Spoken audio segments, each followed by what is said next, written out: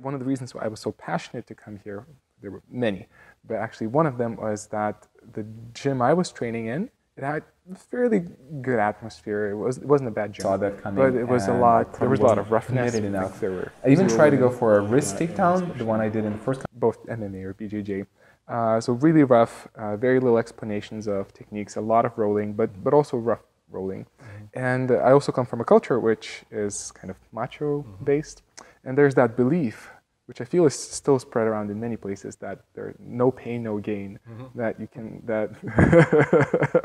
well, and just to say a few more words about that, unless there's hardcore intensity and even sometimes up to the absurd level of trauma, that there has to be that expertise cannot be reached. But just one thing I wanted to quickly address is that I already learned you have world level winning athletes here, and Conor McGregor's under SBG flags. So just like it's probably different than that. So could you say?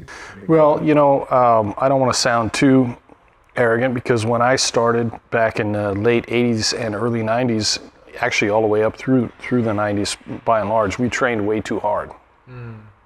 And the kind of training you're describing would be familiar to the very old school guys that have been with me for 2 decades or more, and be unfamiliar to the people now. We evolved out of that not because we wanted to make more money or the gym got softer. We evolved out of that because we found we could create athletes faster and better without doing that.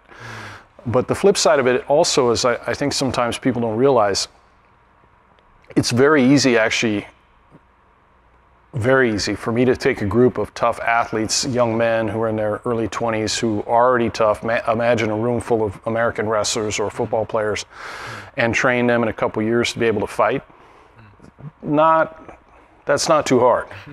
And what you're doing there is you're taking people who are already tough, and you're just making them tougher, or giving them skills, in which case they can fight better.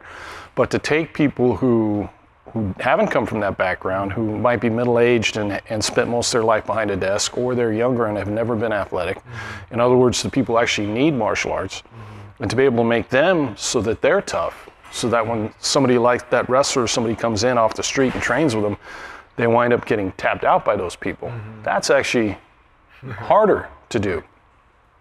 And the irony is, when you create an environment that facilitates that, not only are you going to have a gym that's filled with women and children and families, which is great, because you know I'm a family man and I want to train with my kids and my wife. I don't want to have a environment where I wouldn't feel comfortable bringing my wife or children. But beyond that, you also wind up creating an atmosphere where the athletes can get better as well, because increased brain trauma, sparring harder, all that does is mean the athletes wind up getting injured more often and being able to train less, and being more susceptible to being knocked unconscious. I mean, you don't make yourself tougher by getting hit in the head over and over again. Everything we know about brain damage and the science behind concussions, it's just, there's a much smarter way to do it. And in terms of jiu-jitsu, what we're doing is we're looking for solutions that allow somebody that's not as strong and not as large to beat somebody bigger and stronger, and that makes them, to do that, by definition, they have to be technically superior. And so, you know, if you're rolling in jiu-jitsu and you're escaping submissions because you're tough or you're fast or you're explosive, that'll get people up to like blue belt, purple belt level, maybe, competitive, maybe. But beyond that, you hit a glass ceiling in this sport where those kind of gyms are never going to produce somebody that's going to be able to go to Los Angeles and compete in the Mundials or the Pan Ams at the highest level, at a brown or black belt level. There's a technical skill set that's just completely beyond them, because they haven't gotten to the point where the training has become about efficiency. And so jiu-jitsu by definition has to be done intelligently if you want to eventually get really good at it. You know, as John Franco would say, you have to care more about winning than you do, you have to care more about learning than you do winning in the gym.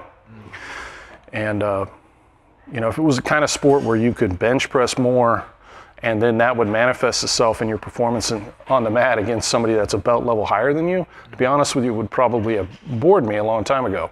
It's not that way.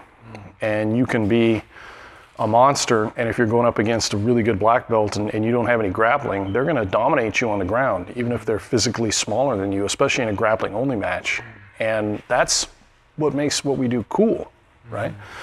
And so I think sometimes those guys, sounds like in the place you came from, just haven't been exposed to that aspect of it. And hopefully eventually over time, like we did, will evolve to a more mature, tougher environment. Because in the end, what winds up happening here is we produce people that are going to be tougher than what they're producing in the end. So, but you always have to approach this intelligently, right?